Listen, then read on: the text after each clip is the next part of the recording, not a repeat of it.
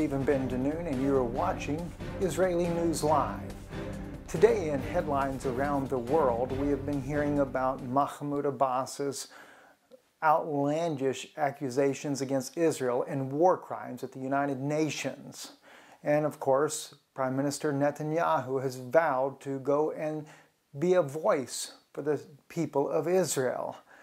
But in a very ironic article by the Haaretz, the Land of Israel newspaper, they blasted the Prime Minister, not believing not one moment that he will really stand for the people of Israel, but say that he has moved backwards and forwards, changing his opinion from morning to evening.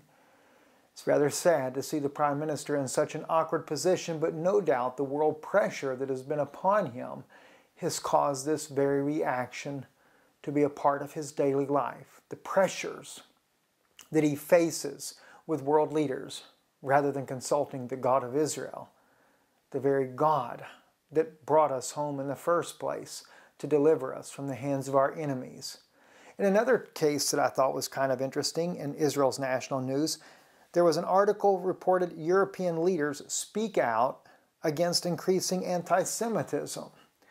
The article goes on to say that the French Prime Minister, Manuel Valls, visited the Great Synagogue in Paris just before Rosh Hashanah and declared denying the existence of Israel is the first step towards anti-Semitism. Well, that's kind of interesting. All the Arab world denies the existence of Israel. In fact, the Vatican itself refused to accept the acknowledgement of the Israel state nearly 40 years after its inception. And only recently, for political purposes, has even remotely considered that possibility, but refusing to call Israel a state, the Israeli state of Israel, rather referring to Israel as the Holy Land or the Promised Land. Again, as the French Prime Minister stated, it is just the beginning or the first step of anti-Semitism. Take a look too also today, as we were earlier in Košice, Slovakia, at a statue, one of the many monuments and images that have been placed across Europe as the Vatican has gained control, the Roman Empire reestablished.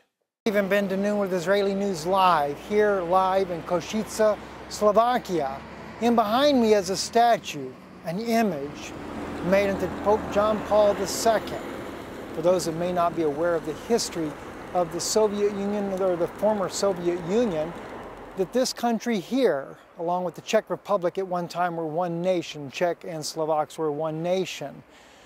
And of course Poland and the other Eastern Bloc nations were part of the Soviet Union. But Pope John Paul II, along with a secret coalition with the United States, then President Ronald Reagan, caused the Soviet Union to be broken up and separated from Russia, something I'm sure that the Russians are still not quite happy with.